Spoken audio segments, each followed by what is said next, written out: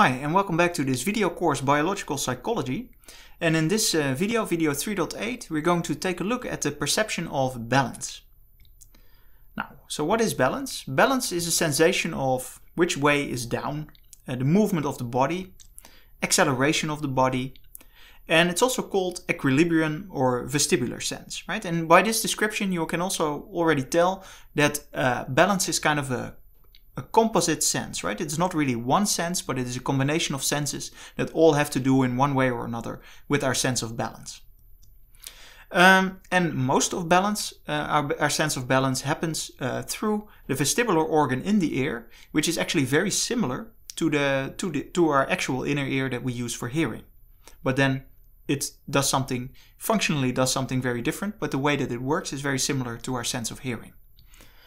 So here you see the inner ear, right? And we've taken a look, if you've seen the lecture on the video on hearing, you've already seen this part right here, right? So the inner ear that's with the hair cells that support hearing. Now, this other part of the inner ear, that's where our sense of balance is mostly located.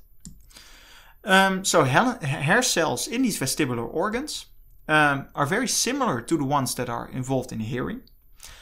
And they sense pressure, so they can sense that which way is down and movement of the body simply by the fact that there's a certain pull downwards which allows you to tell where down is, right? So right now I'm feeling that this way is down, that way is up, and that is essentially the pull on the sensors in my vestibular organ that allows me to have that sense. And there are also changes in pressure, right? The acceleration that happens if you move.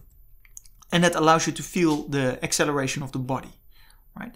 And you can see that there are three of these canals that are oriented in slightly different ways. And these allow us to be sensitive to acceleration and movement in different directions.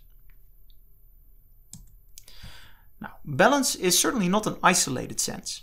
It is a sense that interacts with, for example, the sensation of limb position, so proprioception, right? So we feel, for example, which way is down, but we also feel the position in which our limbs are, right?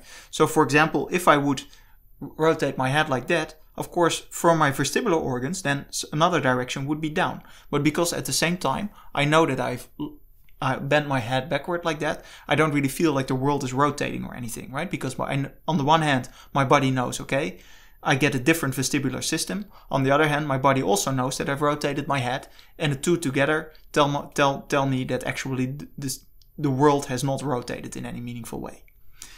Right? So there's a strong interaction between our sense of limb position and balance.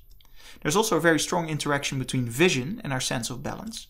Right? So essentially, and you can, if you are, for example, in an airplane where your sense of vision tells you that you're very stable, but your sense of balance tells you that you're actually falling or moving upwards, that can be very disturbing, right?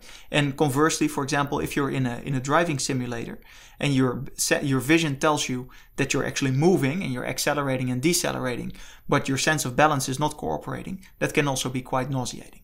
Right? It can make you quite sick.